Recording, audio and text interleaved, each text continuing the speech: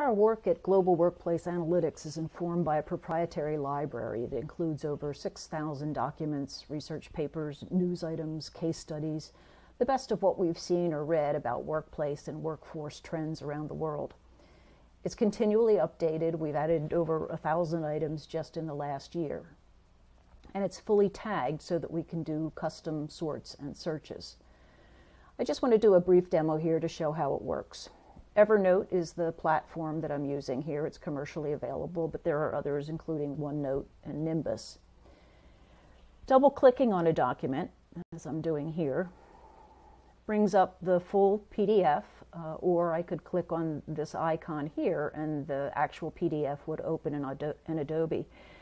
This one was particularly interesting to me because it does a good job of mapping the employee experience and creating a nice graphic around that. The platform also allows me to annotate reports that I read. So not everything in a report is always all that useful. In this case, I'm looking at the Glint State of the Manager report, and I've clipped in Evernote the things that are most interesting in the report, the data that I think will be most useful for my clients, for projects that I'm doing in the future. The full document is here. I can open the full PDF if I want to, or I could do a full search of the document. When Evernote, when Evernote brings it into the database, it digitizes it, so it's fully searchable.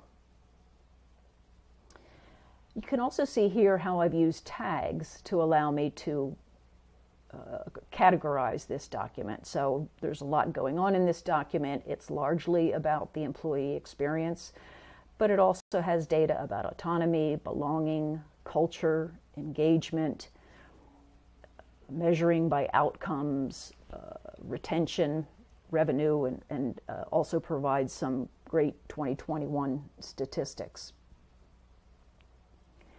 So let's do a search on, well, since we're talking about, everybody's talking about talent shortages, let's do a search on retention.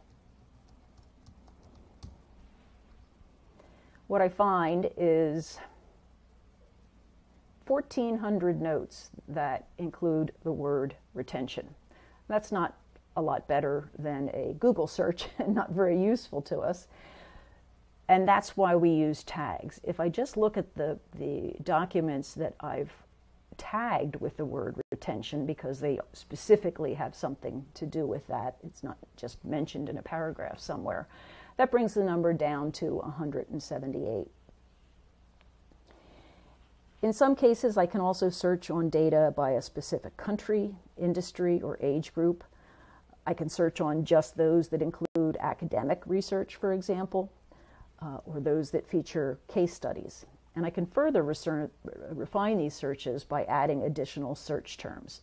So for example, if I wanted to see something that had to do with retention, but also includes engagement, I can add an additional search term over here. And as I'm sliding through this, you can see all of the various tags that we use. It's pretty extensive list. The taxonomy could be probably culled a little bit.